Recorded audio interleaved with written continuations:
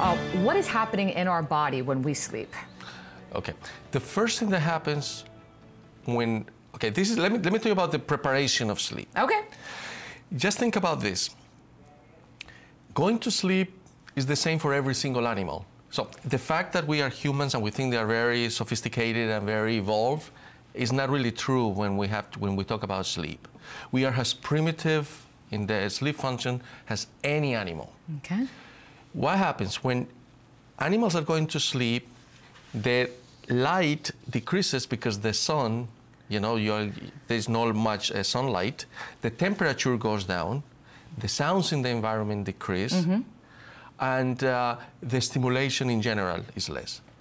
We don't do that anymore because we prolong and extend our lives through the night. So we have artificial lights, we have television, we have all these things. So we disrupted that system. So what we need to do to sleep well, we need to recreate those natural elements. For example, you decrease the lights in your apartment. You dim them when you have preparation for sleep. Mm-hmm. You turn down the sounds.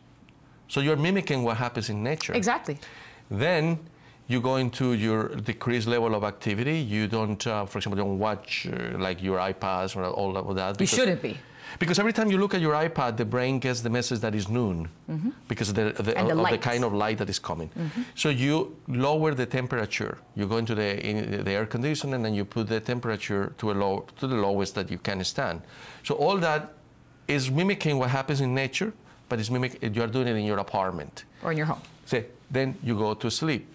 When you go to sleep, you go through different stages, and those are very critical. One is in a stage when the brain goes into some form of like rest, becomes very slow, and all your organs slow down. Your heart rate, every organ goes into the rest and test mode.